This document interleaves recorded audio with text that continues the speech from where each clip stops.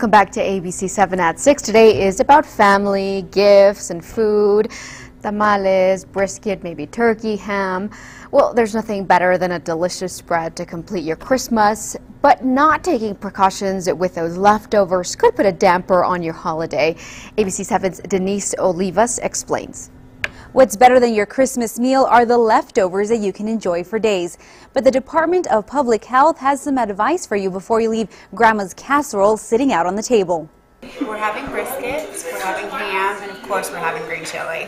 Amanda Peterson and Andy De La Torre are hosting this year's Christmas meal with family, but also taking their precautions. Your family's there, your friends are there, and the last thing you want to do is get people sick during the holidays. Santiago Varela of the Department of Public Health says it's best to wrap up your leftovers and put them away. Anytime a food is off temperature, of course, bacteria starts growing.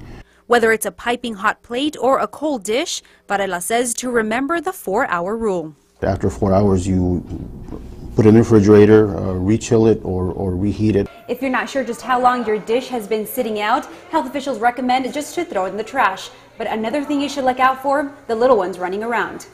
They're outside. They're playing with different with pets, playing with dirt, playing with different things that contaminate their hands. That can cause problems as far as cross-contamination. Amanda and Andy with a few tips of their own. And of course, proper hand washing, cleanliness. For me, it's staying out of the kitchen and letting her do the work. Which you did very, very well.